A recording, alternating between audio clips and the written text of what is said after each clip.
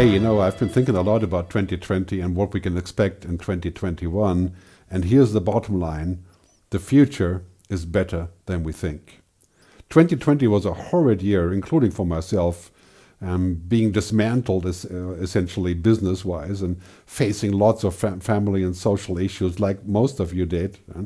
But we've learned so much this year. For example, we've learned what is important to us, other humans, trusting the state, having a vision of the future, trusting science, figuring out what's important. Now all of a sudden we realize, you know, what's a lot more important than GDP and growth and profit is how we're going to go into the future together, how we're going to be prepared. You know, how do we act with solidarity? And we've learned how useless some government officials are and leaders, so-called leaders, when it's about a real response, a human response, a scientific response, and we've taken action. We've changed so many things and we've changed our worldview, and now there's a new decade unfolding with a new principle. And the new principles are about creating something that works for everybody. It's about taking care of things before they happen, and this will have great impact on climate change.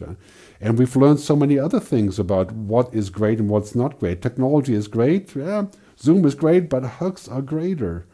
And we've learned so many things about how to use technology. It's been a mind-boggling experience. And we're not going to go back to what was normal before. We're not. The normal is behind us. We're moving into another world, a combination of new normals, better normals.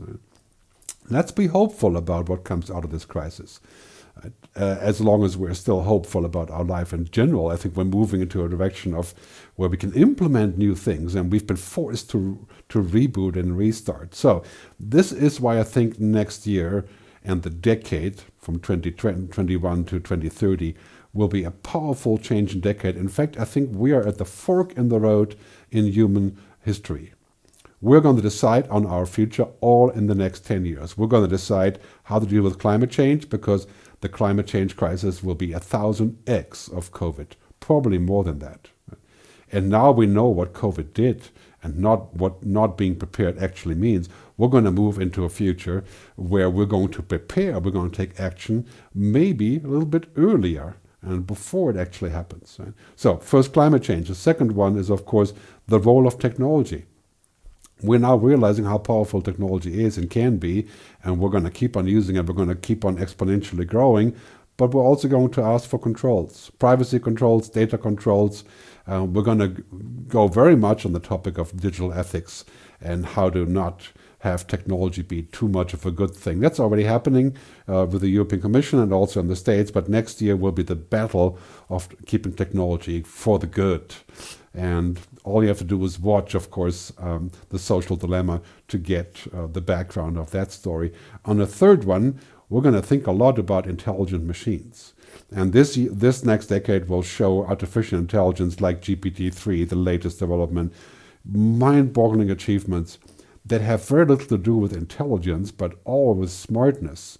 Right? Intelligent assistance will be the key word for the future. It will not take away our intelligence. It will not displace our jobs, at least not on the overall level. Right? It will force us to move up the food chain and to reinvent. And on the fourth topic, to change human programming, to change who we are by genetic engineering and the convergence of technology and biotechnology, that is going to be the biggest thing for this decade. We're going to reinvent healthcare and medical and pharma. And that's going to be so exciting in so many ways. It's going to have so many benefits, it's going to bring down the price.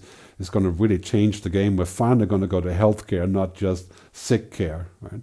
And on the final piece for the next decade, geoengineering, changing how the Earth is working so that we can fix what we have broken. Well, that's going to be a huge debate about how we do all these things. The bottom line is, I see this already happening next year and also the next decade. As we're moving into the future, we will have all the tools we need. We will have all the science, we'll have the tech, we'll have the capabilities in the next 10 years unfolding, quantum computing, 5G, 10G networks, Internet of Things, intelligent computing, voice control. We will have all the tools we need, but will we make the right decision? This is why we're at a fork in the road next year and for the decade, and I believe we're going to take the right intersection. Because You can always trust on humans to do the right thing after we figured out everything else, and after we tried everything else. That's riffing off Winston Churchill. So I think we're going to make the right choices, and this will be all about wisdom and leadership and governance. And now we have new leaders, young leaders. Look at New Zealand, look at Iceland, look at Taiwan, right? Look at Switzerland. Right? We're going to see a new paradigm unfolding of people, planet, purpose, and prosperity based on technology. We will have all the right tools, but we must make the right decisions. Let's start next year. I wish you all great holidays and a happy 2021 and a great future, and I hope to see you there whenever it is.